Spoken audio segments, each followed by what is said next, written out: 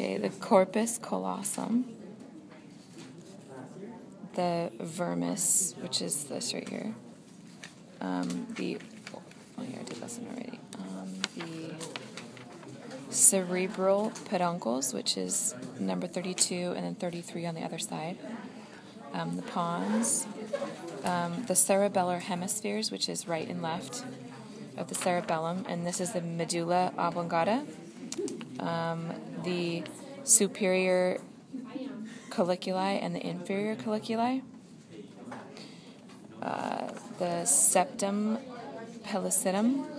and under there is the lateral ventricle, and then the choroid plexus. This is the choroid plexus of the hypothalamus, the fornix, the thalamus, the interthalamic adhesion, the hypothalamus, pineal gland, the aqueduct of the midbrain, the arbor, vitae is the branches, look like trees,